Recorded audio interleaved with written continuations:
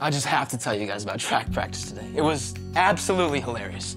So we were practicing the hurdles, you know, where you have to run as fast as you can and jump over all those bar things. Mm-hmm. My teammate, Gabe, when he jumped over the first hurdle, snagged his foot and tripped. Oh. Splat. Oh, wow. Of course, he got back up and kept running. But he didn't know his shoelace came untied, so when he went to jump over the second hurdle, he tripped on his shoelace and fell directly into the second hurdle. Wham, splat. Oh my. By this point, I would have given up, but not Gabe. No, he gets back up and starts running toward the third hurdle. Just as he jumps, his shoe with the bad laces flies off and hits him in the face. Oh. He then crashes into the third hurdle. Finally, Gabe decides to pull off his other shoe and both socks. He ran the rest of the way, barefoot, and finished the race. Everybody was cheering and hugging him. It was really just amazing. Well, it would have been easy for him just to give up and stop. How amazing that he just kept going. Yeah, a lot of people actually give up when things get hard. That's why I love coaching the football team. I get to teach every person on the team that they have to try their best, that they have to keep going, even when the game is at its hardest. When the other team scores a bunch of points, or you get knocked down and you feel like getting up, you don't. You keep going. You got to get up and keep doing your best, because you never know what happens before the game ends. I can be competitive too. I like it when I have to try my hardest. Even if I lose, I don't feel bad, because winning isn't what it's all about. You know, playing sports can teach us important life lessons.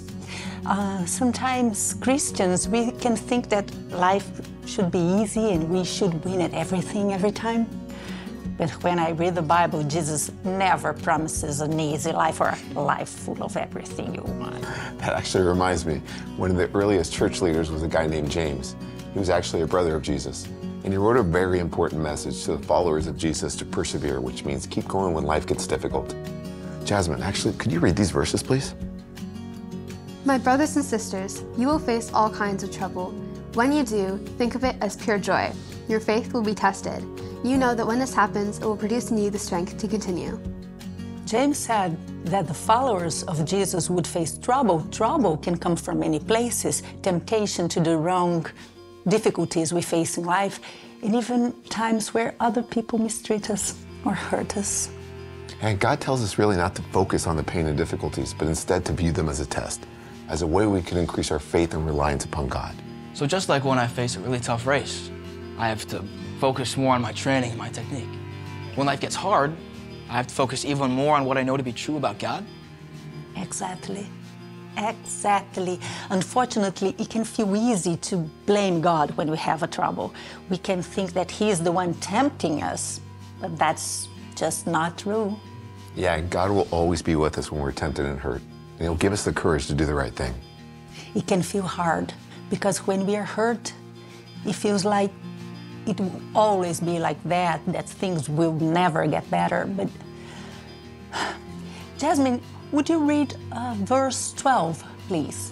Blessed is the person who keeps on going when times are hard. After they have come through hard times, this person will receive a crown. This crown is life itself. The Lord has promised it to those who love Him. Whoa. You mean the ruler of the universe, God Himself, will give a crown to those who love Him, despite the troubles they face? Yes, that's what the Bible tells us. The crowns that God gives resemble life itself, the life that God gives to anyone who loves Him with their whole heart. And realize that the rewards that God gives us are very different from our earthly treasures. God's rewards are forever. Our earthly treasures will only last for a short time. They will soon disappear, get lost, or even stolen. Yeah, earthly things like money and power will soon be gone. You mean they're gonna run out or something? No.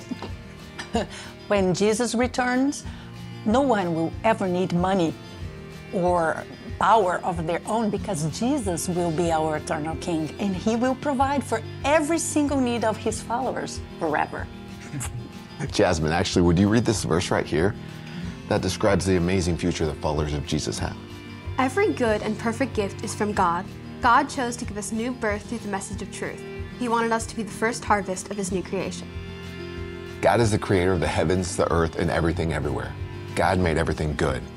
And even though now we have to deal with sin and trouble, He will restore creation so that there's no darkness, no hurt, and no trouble left at all. And pay attention to that. God invites us to follow Jesus and be part of Him making the world new and restoring creation. Everyone who follows Jesus shows the glory and majesty of King Jesus by their lives being transformed by His life-changing love. God's new creation starts through God's holy people, the church. And the followers of Jesus show us how great He is when they continue to go through hard times. We can know and we can show the world that God helps us through difficult things.